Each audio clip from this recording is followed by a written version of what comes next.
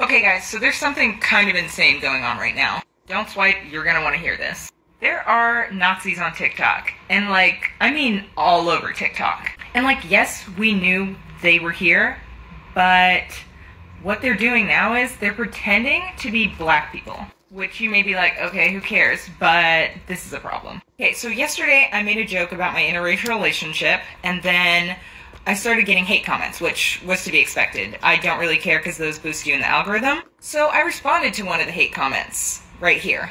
And then this video went even more viral than this original one. So I got even more hate comments on this one. I'm not going to go into the comments right now, but you can see it on my profile. They're insane.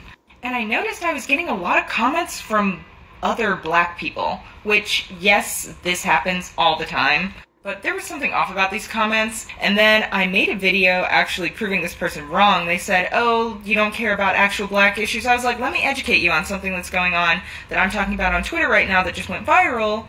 And TikTok actually took my video about this down for harassment and bullying. And very interesting, first of all. This girl right here, her name's Sophia Ick. She is a Nazi, and she somehow got a job at the Children's Hospital of Philadelphia, which I don't know how that was allowed to happen, but it happened, and she still works there. She wrote a paper about how black people will never be equal, and someone who worked with her at the hospital said that this apparently runs deep in the family. The whole family is Nazis. Her sister is also a nurse, and while she was treating a black patient, 15 years old, with a gunshot wound, literally said, why is this kid being such a little bitch? I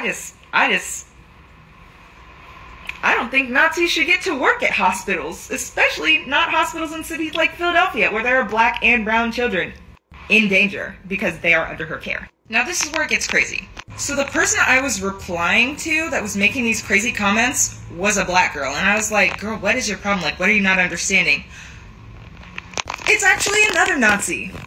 From the United Kingdom. His name is James McDaniels. He's 19 years old, and he pretends to be other people online. Primarily, black people. He likes to say crazy things using profile pictures that he steals from other people's followers, and basically, troll people.